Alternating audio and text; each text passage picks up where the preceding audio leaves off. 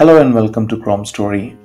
Today we are going to take a look at a new feature that is coming to Chrome OS, Ambient Mode. So this feature is new to Chrome OS, but it's not a net new feature if you are using Chromecast and Google Home devices.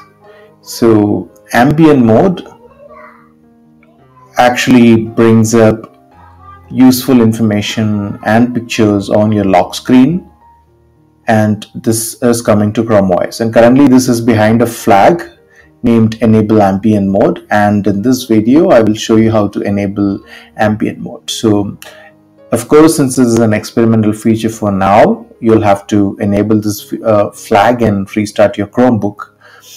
Once you have that, what you do is open your settings app and go to personalization, and then you'll see ambient mode here.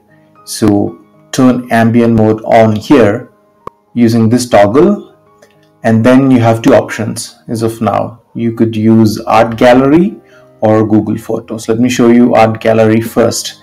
If you click on that, you have three options to choose from: Google Arts and Culture, Earth and Space, and Featured Photos. So you can check or uncheck whatever category that you want to use, or you could select Google Photos. So when you do that, you see a list of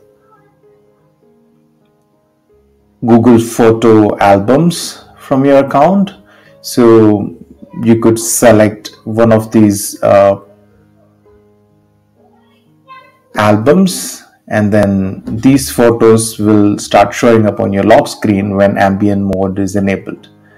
So once again, open your to enable this feature, open up your settings app, go to personalization, ambient mode, turn the toggle on, and then choose Google Photos or art gallery, and then choose your category or albums if you are choosing Google Photos. And of course, we might see more options here in the future. Stay tuned to Chrome Story on YouTube. Subscribe to this channel or search for Chrome Story on the web to read about upcoming Chromebook features and how-to guides.